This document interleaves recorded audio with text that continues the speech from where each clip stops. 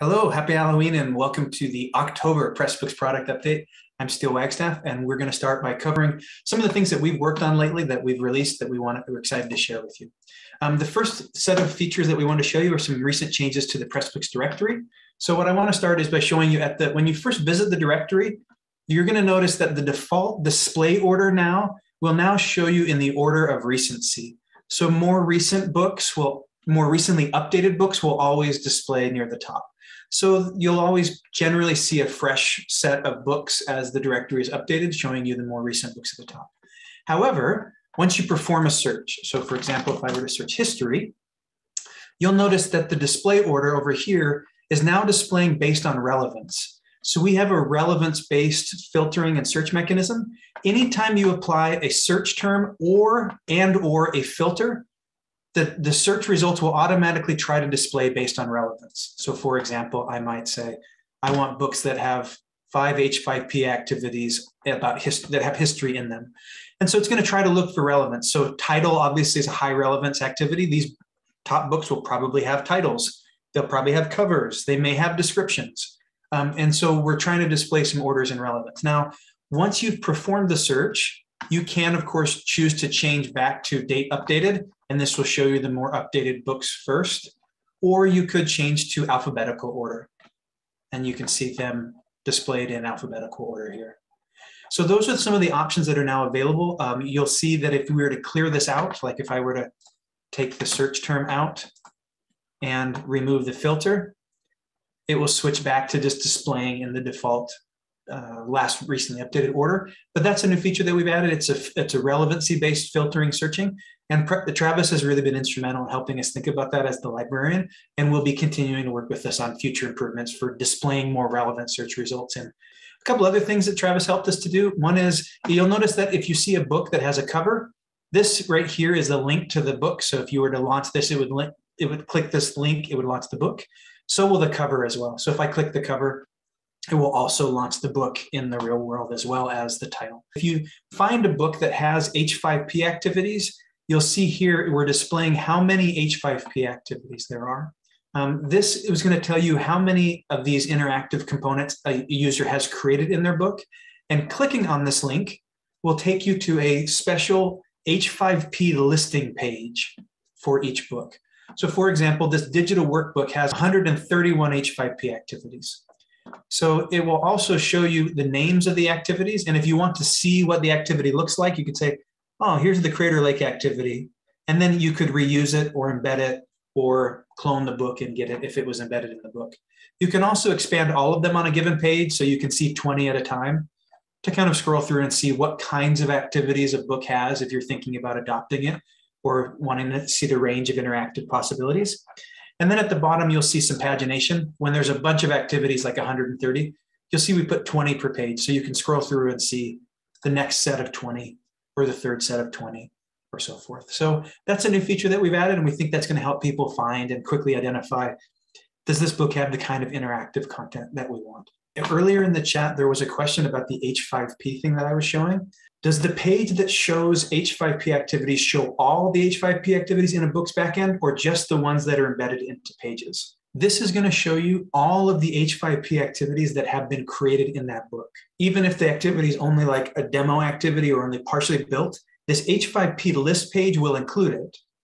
And so someone could look at it and be like, oh, that is useful, that is not useful. Now, it says right here, only the ones that have been inserted into book content will be included if you clone this book. So if this book has 20 H5P activities that haven't been inserted anywhere and you clone the book, it won't clone the 20 that weren't inserted anywhere. It will only clone activities that have been inserted into public, openly licensed content in your book. So that's a nice protection if you're the author and you've got something that's not quite ready for building yet. But it's also nice if you want to share a work in progress H5P activity, they'll be available there and someone could download it, import it to their book, and then finish it. So it's a way to share things that aren't finished, but only clone the things that are. And that's kind of the kind of compromise that we built for that. So hopefully that answers the question that Ed had. I'm going to pause my screen sharing presentation, and I'll pass it over to Travis, who's going to talk a little bit about some stuff that he and Lee have been working on related to collections and the directory. Thanks, Steel. Hi, everyone. Just once again, I'm Travis, the Pressbooks Librarian, and I'm excited to tell you all about collections. So collections they're basically OER grouped by a particular theme, like healthcare or interactive OER. The topics are chosen based on general demand, feedback from the OER community, and resources available in the directory. And we created collections for a few reasons. One is that the directory keeps getting bigger.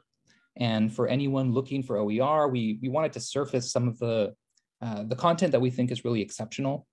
When someone visits the directory for the first time, it can be kind of overwhelming. There's a lot of content to sift through, and collections help bring that exceptional OER to the surface. We also hear from librarians and faculty that certain subjects are in demand or are underrepresented in OER. Collections really make it easy to find those resources in one place. For those looking to create their own OER, these books can provide some inspiration. A lot of them feature beautiful formatting and creative use of interactive elements. And collections also just make it easier to find things. In a perfect world, I think everyone would create OER with beautiful, complete metadata. So collections really help surface resources that might otherwise be difficult to find. I'll show you some examples and where you can find these collections. We display a few right near the top of the directory here. If you click on one of these book covers, it'll display the collection in the search results below down here. For the full list of collections, we have this search filter here on the left. You'll find the name of each collection and the number of books it contains. If you want to know a little more about them, over on pressbooks.com, we have what we call the Collections Hub, and this is just a page with brief descriptions of each collection. I can put a link in the chat if you'd like to have a look on your own. We've set up some landing pages as well, just for collections that we want to promote on social media. It's not really important to the function of the directory, but it's here if you want to see a little blurb about what's in each collection and maybe what some of the inspiration was. I've also written some blog articles with details about some of the content, so there's really a lot to dive into if you're curious. So when we create collections, we aim for quality over quantity. Right now, they're fairly small. The fine arts collection is the biggest just because the scope is quite broad. We look for Creative Commons licenses, usually licenses that allow derivatives, but there are some exceptions just based on the subject matter. We try to choose a variety of OER rather than having multiple items covering the same material. We look at things like presentation and formatting, content and how it compares to other OER, interactive elements. We generally select original books rather than derivatives, unless the originals are outdated or unavailable, or maybe if a derivative is heavily modified and offers some additional content. So just to go back to the directory, this is the healthcare collection here. I've put together not just a bunch of books about healthcare, but I've really looked for a diversity of healthcare topics. So there's more general stuff about nursing and anatomy, but there's also stuff about Northern and Indigenous healthcare, which sometimes gets overlooked in some programs. There are some great examples of textbooks that have been cloned and tailored to a different course multiple times. So now they've got all kinds of fantastic additional content, and it really helps highlight the collaborative nature of OER. And these collections are quite collaborative as well, because often people will reach out to us on social media, and they might suggest this book or that book, and we've made some really great additions that way, and they'll expand and grow over time. These are kind of living collections, so we're always thinking about new collections and listening to feedback from the community. And it's thanks to the the great OER community for creating these resources and fostering such a collaborative culture, and we're excited to have another way to showcase some of that hard work. Thanks so much, Travis. I had a question ahead of time from someone in this meeting. They said, hey, these collections look great. Could you show us how I would navigate or find a collection on the directory? Yes. I think you showed that briefly, but could you kind of walk somebody through from Pressbooks directory how they could look within a collection or see which collections we do have available? Sure. So let's say you want one of the collections that's not listed up here. You could go down to the search filters on the left here and just expand these and just click the check mark next to whichever collection you want to see. So say, for instance, you want to see a language learning collection. I'll just click this check mark and then I'll see all the books in that collection. And I can see up here, there are 16 books. This is actually a filter, which you can see here. So, just make sure if you have any other filters applied that you're clearing those. Otherwise, it might limit your search results. This is it. It's very, very straightforward. I saw a question in the chat here from Lauren, or maybe a statement. I would love to see a student-created books collection. Is that in the works? It is actually. That's on our. I think that's the next one we have on the agenda. So stay tuned for that. Awesome. And then if people had suggestions for other collections they'd like to see, or books they want to have added to existing collections, what's the best way to make that request? The best way is over social media. So you can just tweet at us or even contact us on LinkedIn. We usually respond pretty quickly. Thanks so much, Travis. It's been really awesome, I think, having a librarian on staff at Pressbooks that helps to think about metadata, thinks about findability, and also thinks about how each of you, many of you are librarians or instruction designers, are thinking about organizing and finding information for your instructors. So thanks for all your work on that, Travis, and we look forward to what's coming next. Probably a student-authored OER collection, just as was requested. Okay, the next thing I want to show are some things that are happening with the Pressbooks product itself.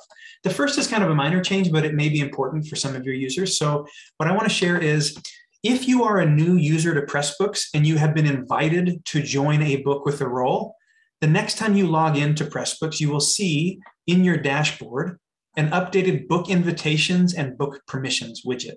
So this book permissions widget will show you what you can do if you have no roles. You could create a book or clone a book. That's how you get started. But if you have been invited to join a book, you will get an email about this, but sometimes people delete those emails or they don't read them. So let's say they log into Pressbooks, you will see on your dashboard all of the invitations to join a book that have been made for you. So this user, Rick, has been invited to join this book as a collaborator. Let's accept that invitation. He's been invited to join this book as an author and this book as an editor. So now you'll see when Rick goes to this board, you'll see these books that he's joined now are available in his My Book list. So if Rick were to log out, and then let's log back in as Rick, and if Rick goes to their admin dashboard, you can see here are the other two books they haven't accepted invitations for. If and when they accept those invitations, they'll also show up in their available list for My Books. So we just tried to make it a little bit easier for new users to kind of orient themselves and realize if you've been invited to join a book, your invitation will just be pending here unless you accept it or until you accept it. So hopefully that helps people not forget about pending invitations they have to join books and makes it a little bit smoother for new users. Another thing that we did was we have added in our export routines, in particular with McLuhan, people wanted to be able to customize the footnote font size separately from the body font size in their PDF exports. I know Ed Beck has asked us about this, as have other people in the past. So now in the newest release of Pressbooks, there is in your, so to find this, you go to a sample book, you'd come to Appearance, Theme Options, and the PDF Options tab. And you'll see there always was a body font size choice. So let's make this 12 point. And then there's also now a footnote font size, which you can make separate. So we're going to make that, let's see, the 2/3 the size of the body font size. And I'm going to then save these changes. Once I've done that, the next time I make an export for my book, you'll notice that there's a distinct difference now between the body font size and the footnote font size. So I will make a PDF just real quickly here, and then I will download my PDF and show it to you. So here in this book, I have a chapter with footnotes. You can see here my body font size is at 12 and my footnote font size is much smaller. You can change and adjust that as desired for your themes. This will be available in any of the themes that support what we call Buckram. So the majority of Pressbooks themes will have this option available, but some of the very old themes will not. If you'd like to use that feature and it's not available in your current theme, the advice would be to switch to a theme that does support it. And that's available now for all users.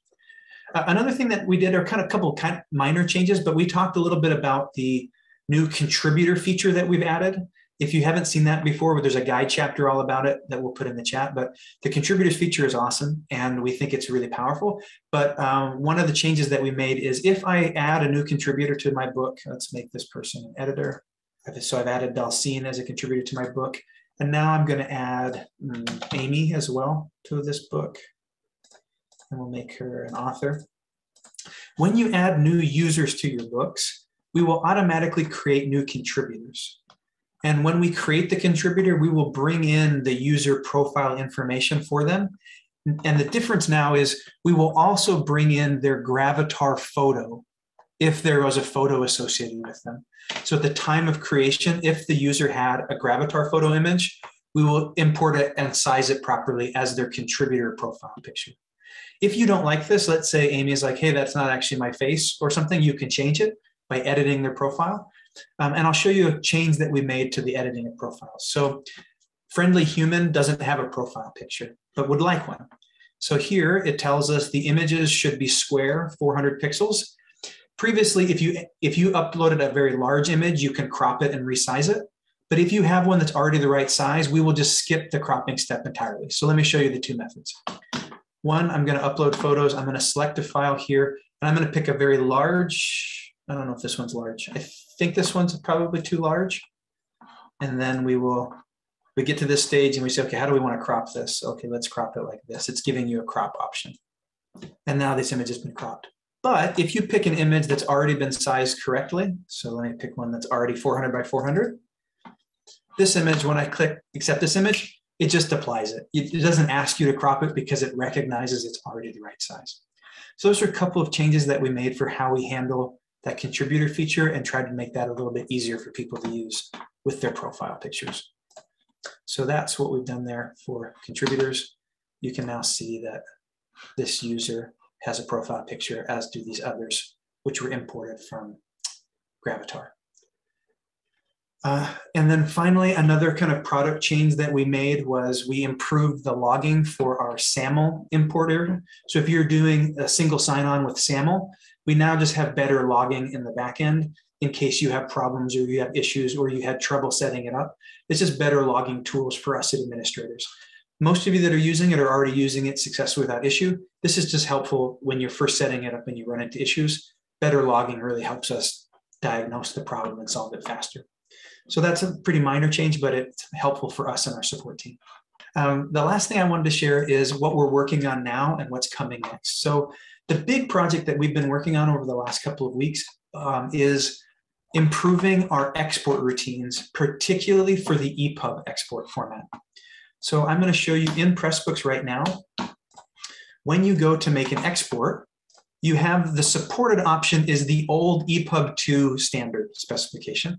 And then we have EPUB 3 listed over in other formats. EPUB 3 has now been the accepted standard for quite some time, and EPUB 2 is quite old. So all of the major book readers now support EPUB 3, and EPUB 3 is really a better, kind of more modern standard because it uses the modern versions of HTML and CSS. So you can make well-formatted web books, and they will look good in the EPUB 3 specification. So our team is working on refactoring our EPUB exports. So in the near future, there will be one EPUB export option, and it will be EPUB 3.2, which is the latest version of the specification. We're really excited for this. We're going to be able to fix and clean up some old legacy issues in the EPUB exports, and we think the end result will be cleaner, better, easier to maintain EPUB exports with less confusion about what's the difference between EPUB 2 and EPUB 3. We'll just be making one newest version of the EPUB export for everybody. At the same time, we're also going to be working on cleaning up the underlying HTML and PDF exports. That'll be coming a little bit later, but we want to make better and more accessible exports for your PDFs and your EPUBs. So that's a little bit invisible work, but we do think it will result in just better, easier to maintain exports in the short and the longer term going forward. A lot of you have been wanting to know about page views and how widely visited your books are. Historically, the way that Pressbooks has supported that is we have allowed network managers to configure Google Analytics as a third-party service, which means you send Google Analytics adds page tracking information with JavaScript to your site. And then when a person visits the site, it sends information to Google, and Google Analytics will present the dashboard to you as the person who's configured it. That's good for many people, but some people don't want to use Google Analytics for a variety of reasons. And in other cases, the network manager would like to be able to let book authors see their individual book dashboard page views more easily.